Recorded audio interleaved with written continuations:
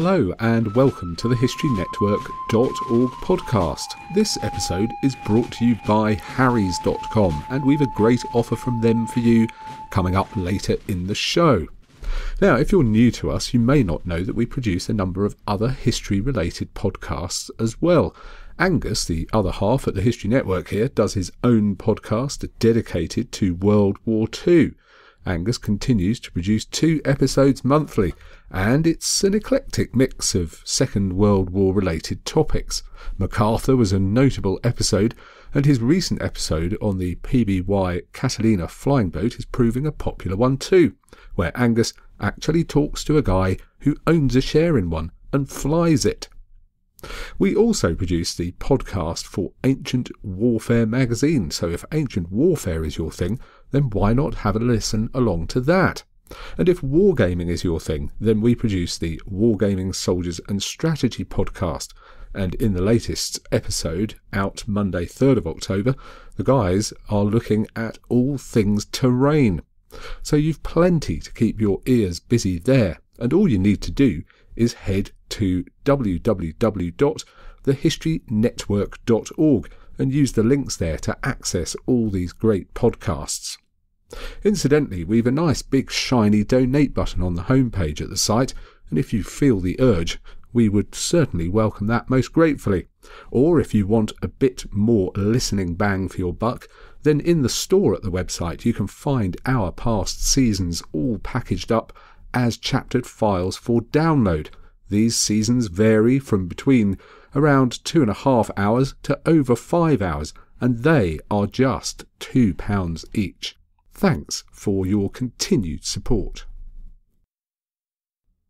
The HistoryNetwork.org podcast, Season 21, Episode 8, World War II Auxiliary Cruiser Kormoran. On the 3rd of December 1940, the German auxiliary cruiser Kormoran slipped out of Gotenhafen. She was the largest of the new wave of merchant raiders which had proved so successful in the First World War. Captained by Theodor Detmers at just 38, he was the youngest of the auxiliary cruiser captains. In his own opinion, too young. Officially, he didn't even hold high enough rank to captain such a ship, but over the next year they successfully sank 11 enemy merchantmen and sparred with the destroyer HMAS Sydney, a David and Goliath encounter, an encounter in which they triumphed.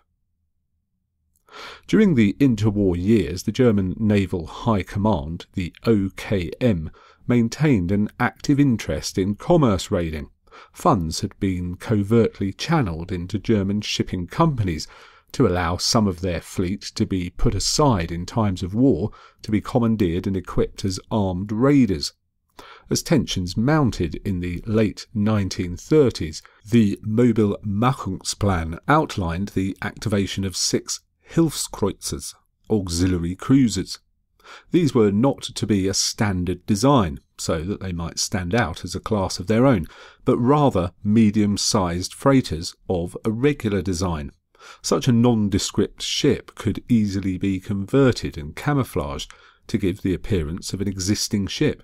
The idea was not to take on the Royal Navy head-on, but to slip into the seas and oceans, causing fear and havoc in the world's shipping lanes.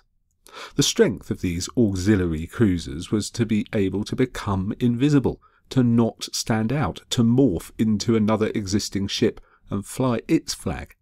The commander of such a ship needed guile and cunning. The ships retained a civilian appearance. Armament was hidden, cloaked by false sides and tarpaulin, which helped them blend into the ship. The 6 main guns were First World War era 15cm guns which had been left over from the war, but these were far from obsolete, and with most crews able to deliver at least 3 to 4 rounds of sustained fire per minute, they were able to pour fire accurately onto their target. Gunners could take out an enemy bridge at 3,000 to 4,000 yards with their opening salvo, but this is close range in naval warfare terms. At over 8,000 yards, their chances of hitting dropped dramatically. but it was not intended that they would be engaging the Allied navies in traditional ship-to-ship engagements. Such was the belief in these raiders, they were second in line of priority, with the construction of the U-boat fleet being at the top. Kormoran slipped into the Atlantic disguised as the Vyacheslav Molotov from Leningrad. Skirting to the north of the British Isles and through the Straits of Denmark, she reached the Atlantic on the 13th of December. Forbidden from taking any action north of the 40th parallel, they headed south. Once in the Atlantic, Detmers reduced speed. The Kormoran was the largest of the auxiliary cruisers and the newest when converted. She was armed with 6 15-centimetre guns hidden behind false hull plates, which were fitted with counterweights and could quickly be dropped when needed. She was equipped with 6 torpedo tubes, 2 of which were underwater on each side of the ship. The only visible armament was a number of 2-centimetre anti-aircraft guns, which would at the time have raised little suspicion from other shipping. She also carried 2 Arado float planes. No catapult was fitted, being out of place on a merchantman, so the planes had to be hoisted in and out of the hold when used, a far from perfect solution which resulted in the 2 planes being seldom used on the Kormoran. Ploughing south past the Azores, the weather got warmer, as Detmers writes. Their job, apart from sinking as much enemy tonnage as possible, was to appear as often as possible where we were least expected, and in this way sow the seeds of alarm and confusion in the enemy's shipping lanes, thus compelling him to abandon the shortest and most convenient routes and to use the longer and more circuitous routes instead. They had a year's worth of supplies to achieve such a mission. The diesel-electric motors had enough fuel for 7 months under ordinary circumstances. The crew settled into a waiting game, looking for targets, not flying any flag to remain mysterious. The 6th of January they stopped and then scuttled the Greek freighter Antonis. The crew of 28 were taken on board the Kormoran. Due to the threat posed by commerce raiding from the auxiliary cruisers and U-boats, much shipping had been grouped into convoys for their own protection, but away from the main sea lanes single ships could still be found. On the 18th of January, as evening was drawing in, a ship was sighted. In the darkness, the ship, a tanker, the British Union, sailed without illumination, a sure sign she was a belligerent enemy vessel. From 4 miles, Detmers fired star shells and straddled the tanker with the main guns. As she returned fire, the British Union managed to get out an RRR distress signal. The problem the Royal Navy had when trying to catch the auxiliary cruisers was finding them. Randomly sailing the 7 seas was a dreadfully inefficient way to track them down. A series of signals had been developed that ships under attack could broadcast. This not only informed other shipping of their distress, but also told the Admiralty the location of an enemy ship. SSS signalled attack by submarines, while RRR warned of an attack by a surface raider. QQQ warned of an unknown raider. Later, all of these codes switched from 3 repeats of the letter to 4 repeats. The German Naval Warfare Command, SKL, picked up the signal and ordered the Kormoran out of the area, the threat being the British may have picked up the signal and ordered a search. She now headed to the Indian Ocean. Once they arrived in their zone of operation, they reduced speed to 9 knots to conserve fuel. On these long journeys, crew morale was essential. In their off-duty hours, crew could swim in a pool which had been rigged up on deck. It was only 5 feet deep, and 5 or 6 strokes would take you from one end to the other. Every afternoon there was a film show with 120 men packed in like sardines. They didn't seem to mind the discomfort. Only 1 performance a day was given so as to maximise the supply of films. Throughout the spring and summer, Kormoran continued to sink enemy shipping, though it was increasingly difficult to find targets. British merchant ships stuck closer to the shore, where they could receive some protection from RAF patrol aircraft. The SKL became increasingly wary after the loss of HSK Penguin, Though Penguin had seriously damaged HMS Cornwall, once out of range of Penguin's guns, Cornwall continued to successfully fire at her with the aid of Walrus seaplanes acting as spotters for her guns. Relieved from duty in the Indian Ocean by HSK Thor, Kormoran resupplied and refitted at sea. Prisoners were taken off by the supply ship. Detmers now decided to lay his mines off Perth in Western Australia. They now had enough supplies to last them until June 1942, and if they got that far, they would have been at sea for nearly 18 months. Warned a convoy was about to leave Perth with the British cruisers Cornwall and Dorsetshire as escorts, Detmers decided to sail further north and mine Shark Bay, then proceed to the East Indies. Kormoran now went silent. The 24th of November, Berlin intercepted Sydney radio asking for details of the action and the name of the ship from which survivors had come.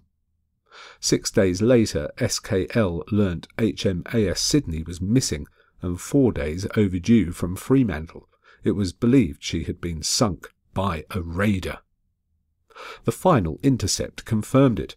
A British tanker has taken on board German seamen from a raft, and others have been sighted in lifeboats, of which 2 have arrived in Western Australia. Apparently Sydney was on fire when last seen by Germans. With Kormoran the only ship at sea in the vicinity at the time, SKL realised she had been lost. What had happened? Well, more on that after I tell you about our sponsor, Harry's Great New Deal. Regular listeners may remember that Harry's have sponsored a few episodes before, and we're delighted to have them back. And they've got a great new offer for you, our listeners. You know I've been using Harry's shaving products since we first hooked up with them, and I've never looked back or wanted to change who supplies my blades. For me it's like some care and thought has actually gone into these products. The razor handle feels good in the hand, the blades don't get clogged, and I get a fantastic shave every time. And with one of Harry's plans you can even get your blades delivered regularly to your door. What's even greater now is that Harry's are keeping their prices exactly the same. Harry's 5-blade razors now include a softer flex hinge for a more comfortable glide, trimmer blade for hard-to-reach places, lubricating strip, and a textured handle for more control when it's wet. And they still work out at just $2 a blade compared to 4 or more you'll pay at the drugstore. By owning the factory in Germany where they make the blades, Harry's can produce these high-quality razors themselves and sell them online for half the price of competitors. So Harry's is so confident in the quality of their blades, they'll send you their popular free trial set, which comes with a razor, 5-blade cartridge and shaving gel, free when you sign up for a shaving plan. Just pay shipping. Plus, there's a special offer for fans of this show. Enter the code HISTORY at checkout to get a post-shave balm added to your order absolutely free. So just go to harrys.com right now and enter the code HISTORY at checkout to claim your free trial set and post-shave balm. That's harrys.com, checkout code HISTORY to receive these great free offers. Thanks so much. It was warm and sunny on the afternoon of the 19th of November when the lookout on the Kormoran spotted smoke to the northwest, setting the alarm bells ringing. By the time Detmers arrived on the bridge, it had become apparent the approaching vessel was the Australian Navy cruiser, the Sydney. The Sydney had been escorting troop ships and was now returning. The captain, Joseph Burnett, was aware a German raider had been in Australian waters, but had no specific warning from HQ, and there had been no specific losses in the area to raise suspicion. Not expecting enemy shipping, he didn't even launch his Walrus plane to investigate. The Sydney had a very experienced crew with an impressive war record. She had been in the Mediterranean from June 1940 to January 1941, sinking an Italian light cruiser and a destroyer, destroying a 4-ship convoy. Captain Burnett was also no greenhorn. He had entered naval college at 13. At 17 he was sent to England to join the battle cruiser HMAS Australia. Throughout the interwar years, he steadily rose through the ranks, serving on both ship and shore. His last assignment had been on land, planning for the defence of the Pacific. The Sydney was his first wartime command at sea, though he was believed to be one of the most promising and exceptional officers in the Royal Australian Navy. Outgunned, Detmers quickly ordered the Kormoran to turn tail and increase speed to 18 knots, sailing into the sun. Evasion was out of the question, and another 3 hours until dusk. Even that would be little help, as the nights were clear, with good visibility. Detmers determined to hold his course and see how things unfolded. Meanwhile, Burnett on the Sydney was rapidly closing on the raider, closing on her starboard side. The main searchlight flashed NNJ, a request for the unknown ship to hoist your signal letters. There seems to have been some delay of up to 30 minutes, as Detmers claimed he didn't understand the request. Then, when they acknowledged, they only did so slowly. Finally, the Kormoran raised PKQ, identifying her as the Dutch ship Straat Malacca. All the time, the Sydney was drawing closer. Signalled to ask for a destination, Detmers took a stab in the dark and replied Batavia. He was surprised that the Burnett hadn't asked him to heave to, which would have put him at a disadvantage as the Sydney drew closer, all of which would seem to indicate Burnett wasn't suspicious. At 9,000 metres, the Sydney was coming into range of the 15-centimetre guns of the Kormoran. Detmers could make out quite clearly that the 4-inch anti-aircraft guns weren't manned, though the 6-inch guns were all pointing straight at him. Still playing for time, when the Sydney inquired as to her cargo, the signalman on the Kormoran slowly responded, "Peace goods," and hauled up the Dutch flag. To add further confusion, Detmers sent out a QQQ signal, which would indicate to anyone picking it up that an Allied ship had spotted a suspicious vessel. It was a ruse that the HSK Penguin had used a few months earlier when challenged by HMS Cornwall. The Penguin's captain, Kruder, was playing for time. At 10,000 metres, he opened fire. Though at extremely long range, her 15-centimetre guns had knocked out the Cornwall's steering, forcing her to withdraw. Though once Cornwall had a grip of the situation, her 8-inch guns managed to land a salvo which sank the Penguin in seconds. Yet more time had elapsed, and the Sydney had closed to 1,300 metres on a parallel course. The Germans had now been at action stations for over an hour. At that range, the Australian crew could be seen lining the upper rails of the Sydney, smoking and watching the proceedings.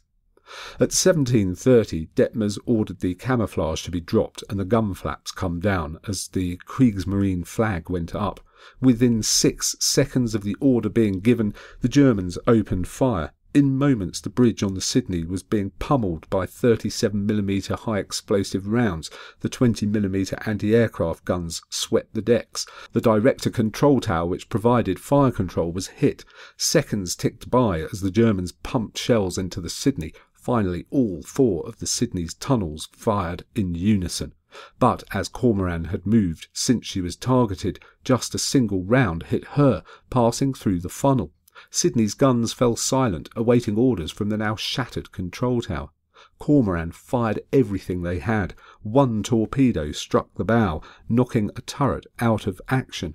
The bridge crew were gone, and the fire control unable to give target ranges, crews had to switch to local control. Range finding was usually done by firing a spotted round and then correcting, a time-consuming procedure not helped as the Kormoran's crew were firing upwards of 5 rounds a minute of her 15-centimetre guns into the Sydney. Such was their rate of fire, at one point the Germans were forced to pause and let the guns cool. Finally, the gunners on the Sydney started to return fire. 2 6-inch rounds hit the Kormoran's engine room, killing most of the engineers and starting a serious fire. Detmers lost contact with the engine room and the Kormoran started to lose power. With both ships on fire and badly damaged, they started to drift apart. Once 10,000 metres apart, Detmers ordered his crew to cease fire. The Kormoran was fatally wounded, her engines had gone, and with the loss of the firefighting equipment in the engine room, there was no hope of putting out the fires that raged. Detmers now readied his crew to abandon ship. 317 of the surviving crew of the Kormoran took to the lifeboats, and the now blazing ship was scuttled with the use of charges. Little is known of what happened to the Sydney. The crew of the Kormoran reported being able to see her drift away, and once darkness fell, her glow could be seen in the night. At some point she must have suffered a catastrophic structural failure and sank very quickly with the loss of all hands. No trace of her was found at the time. It was the largest warship during the war to be lost with no survivors. All we know of the dramatic confrontation is from the German sailors from the Kormoran that were picked up a few days later. They spent the rest of the war as POWs in Australia. The action was an example where the deception and skill of the German crews paid off. Undoubtedly they were aided by Captain Burnett's decision to close to such a short range with an unidentified ship. The German auxiliary cruisers during the Second World War were remarkably successful.